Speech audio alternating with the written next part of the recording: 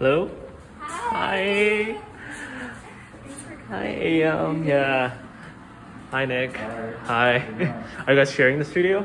Yeah. So we're working collaboratively on this project. Ooh. It's fun. Yeah. And you're one of the new members here too, right? Yeah. Ooh, there's a lot going on here. Yeah. So what are you guys working on lately? Yeah. So we're working on this immersive installation. It's going to take reference from different Korean shamanic caves.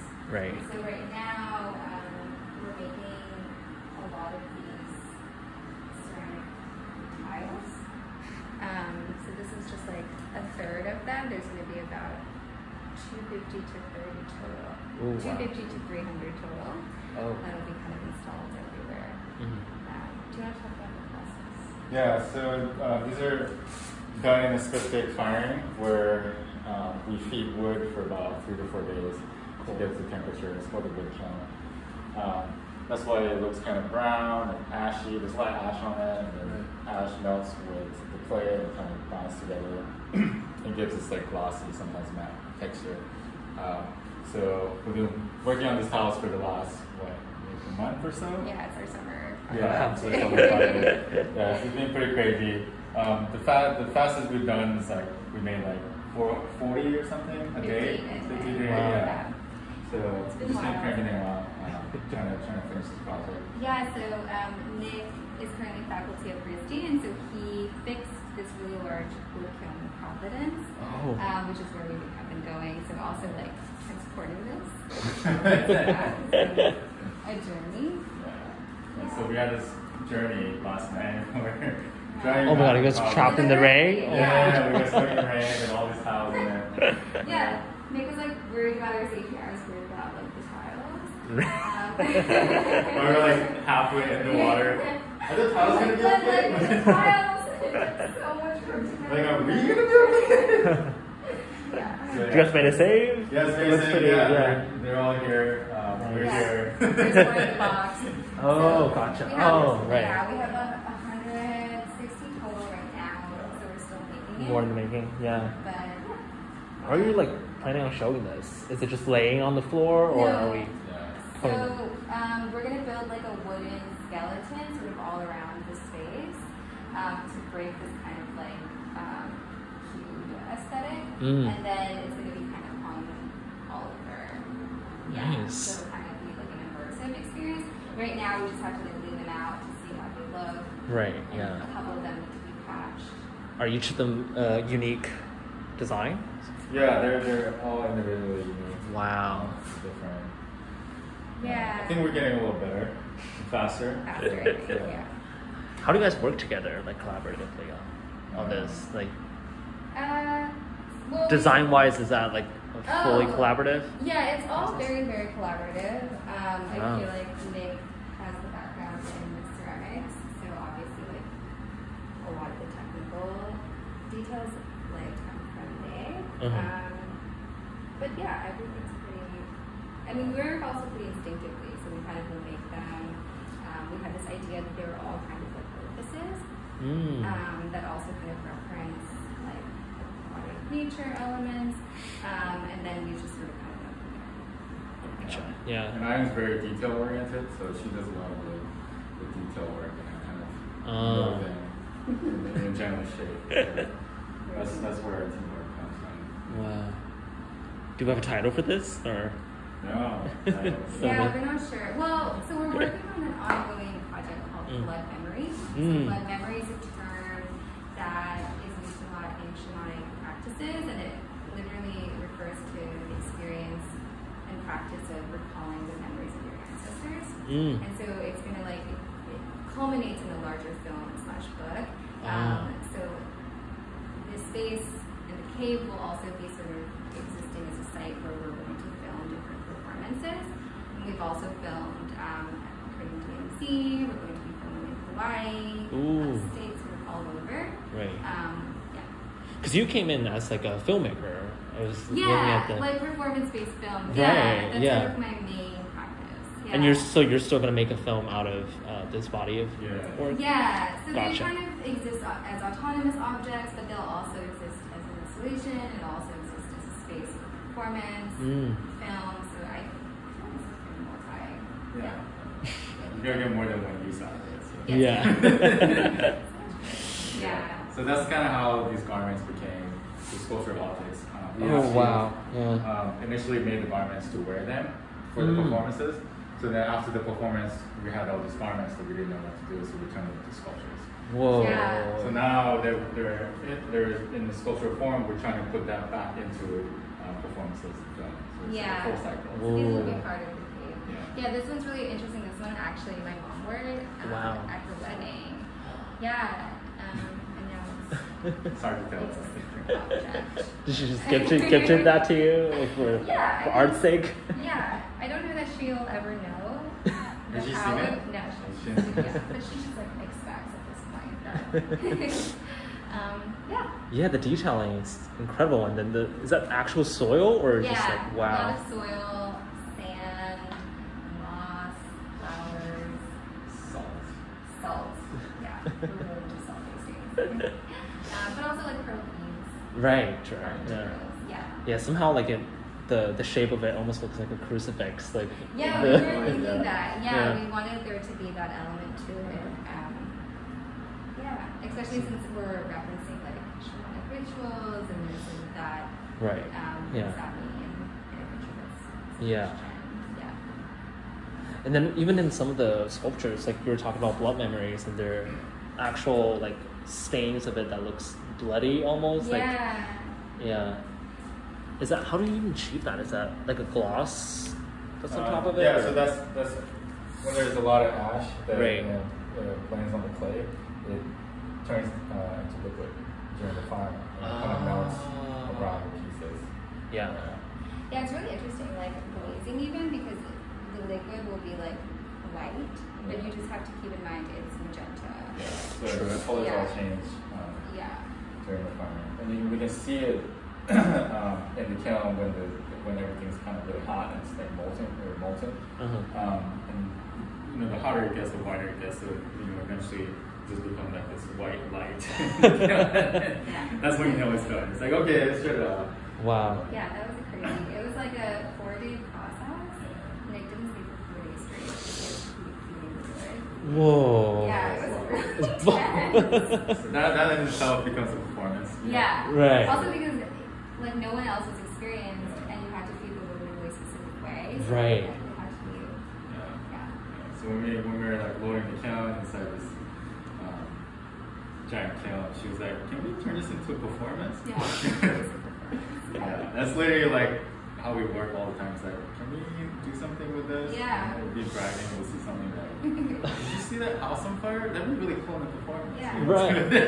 But also, it's like we actually shot a footage of a performance in Korea where Nick did like Like a pit fire. So we dug a pit and we have a bunch of powder in there and then we lit it on fire. We kind of filmed the whole process into the performance.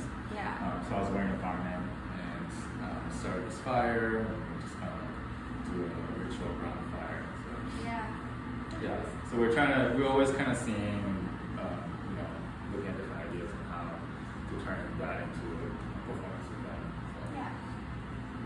Yeah, it's with your with the films that you guys made. It's like it's very organic too, but it's not like it's not like a set or anything. Like something of it seems very organic, that it's moving the pace and the cut. So No, I feel like a lot of the sites, especially somewhere like the DMZ, one, you can't set up something elaborate because it's there's so many restrictions, but also I feel like a lot of our sort of, especially performances that take place outside, it's just responding to sort of the site that we're at. There was this one site at the DMZ, it was by the water tanks. It was like a site of mass execution during the Korean War, and it was one of these like unclaimed bodies. And so like we did this sort of like performance where we were working with 2 dancers who would do this like improvisational dance in response to that. And a lot of that was like unplanned. Yeah, but you can really feel the weight of that place, and I think that's what we're trying to do. Yeah. Our film is that we'll be filming these places, these natural places, or sometimes urban places, and to just kind of take that on and then add on to it. Right. Yeah. Not all the sites are that. We're all dead bodies everywhere. Yeah. Hudson Valley. Hudson Valley. Yeah. Yeah. We're like, what are we talking about? Yeah. Hudson Valley. Yeah. But it is also something because we're, like performing these really traditional reimagined rituals through a diasporic lens, and so that is also something we think about, like what it means to perform and respond to spaces in Korea, and also what it means to do these rituals in like upstate New York. True. Yeah. And do you have a background in film or? No, I have a background in painting. Interesting. In undergrad. Oh. Yeah, and then when I got my MFA in filming, I went in for new genre, which is sort of, I feel like it's like where they don't know, like you're not really fitting into a category. And that's where I started to like develop more of the performance film aspect. Nice. Yeah. Ooh, Do you guys want to talk about the shelves? That looks like a lot of work, just building the shelves. Yeah. Well, the shelves here. Yeah. Sorry, that's the point. By the previous tenant. But these are the objects. Used, so a lot of them sort of didn't make it, but they're shipped from Korea. We made them for a performance. It's a reimagined Tessa set, which is sort of like an ancestral ritual. And during the performance, we set food on top of these. And this was kind of a fun project because when we're making these, we found the potter in Korea, and we kind of convinced him for us to work there.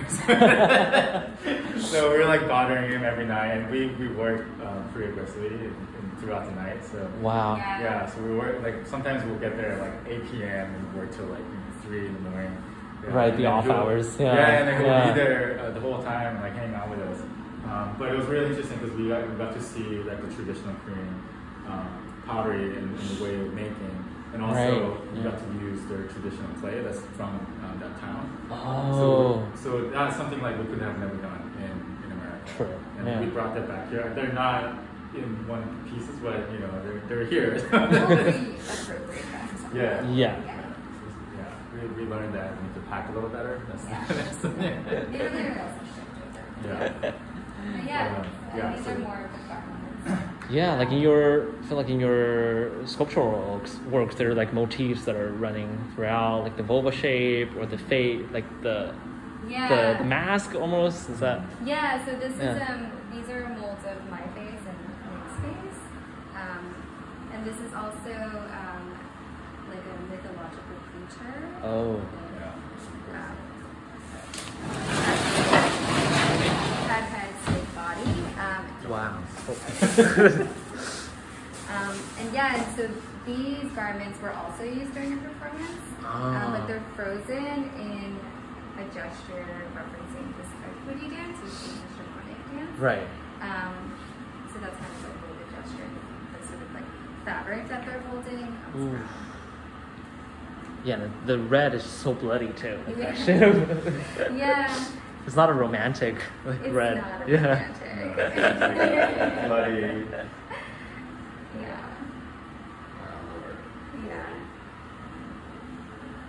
So in these series we made at Sculpture Space upstate in Utica. Cool.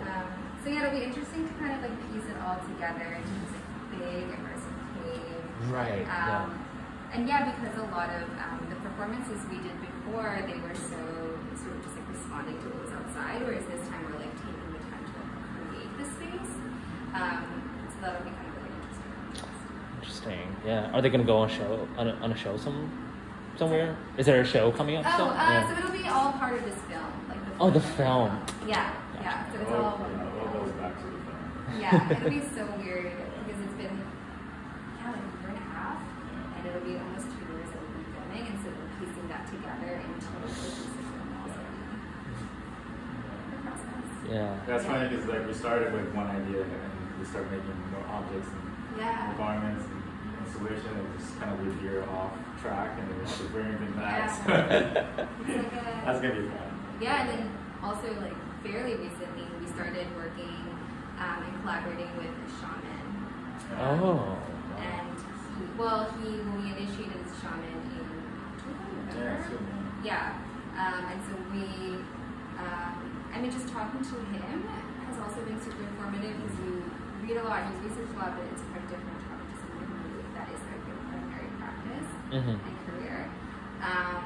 But yeah, we have also a performance in mind where he will perform these rituals that imbue different objects with people's dreams and have an exchange. Wow. So that's really inspiring and great to work with him. Yeah.